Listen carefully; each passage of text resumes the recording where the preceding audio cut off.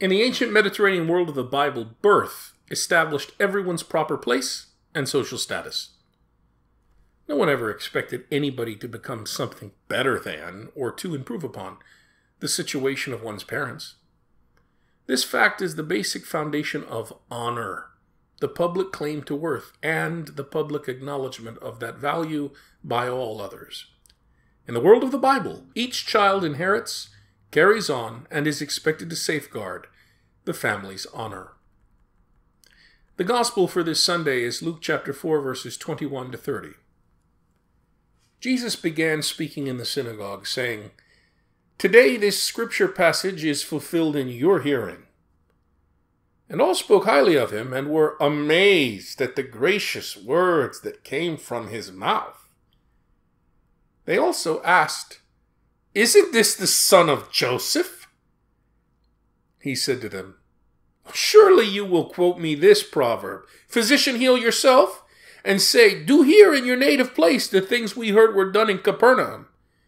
And he said, "Amen, I say to you, no prophet is accepted in his own native place.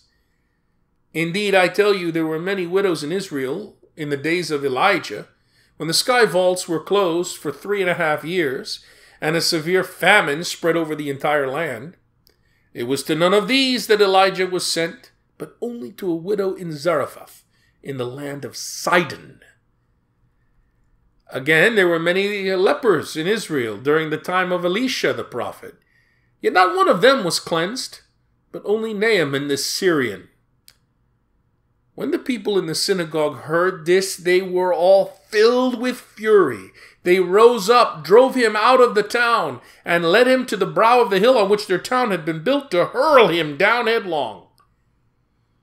But Jesus passed through the midst of them and went away. In this gospel reading, the Lucan Jesus is perceived by others in his peasant village to be stepping shamefully beyond his family boundaries.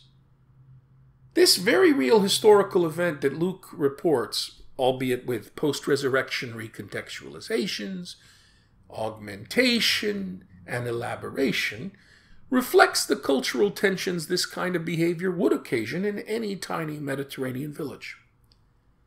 In the Mediterranean world of the Bible, it is customary for a son to carry on his grandfather's name and his father's trade. The late John Pilch remembers an Arab merchant from whom he used to purchase carefully designed and colorfully dyed eggs in Bethlehem. When that merchant died, John Pilch, a world-leading expert on the cultural world of the scriptures, was not at all surprised to discover the man's stall and his business still in operation the following year. Sure enough, the merchant's young son continues onward with his father's profession to the present day. The Middle Eastern people in Nazareth, Jesus' Middle Eastern Mediterranean hometown, know him and his family very well. While reducing the townspeople's reaction to Jesus in comparison with Matthew and Mark's version of the story, Luke nevertheless records their amazement. "Is not this Joseph's son?" The Mediterranean Middle Eastern Jesus stirs up controversy. But why? It is because he does not seem to be carrying on Joseph's trade, a village peasant artisan. What Jesus is doing is something very different, and this constitutes a breach of family honor, generally unacceptable in the Mediterranean world. Now, this man we call Luke, the author of the gospel called Luke, despite being the most skilled of all New Testament writers, keeps adding rather clumsily to this source of amazement among the peasant villagers. Although intentional, Luke's addition is clumsy because at this point in his gospel, chapter 4, Jesus has not yet even been to Capernaum, nor has he yet healed anybody. Instead of honorably practicing his father's trade, the Lucan Jesus points to two other activities that he prefers. First, the Lucan Jesus proclaims for himself and practices healing activities. This is the focus of his citation of Isaiah chapters 40 through 55, specifically chapter 40, verses 3 through 5, which the Lucan Jesus will definitely fulfill in his ministry to follow very shortly in the story Luke is about to spin. My friends, our Western 21st century understanding of health and healing is bound inexorably to scientific biomedical views and Western medicine.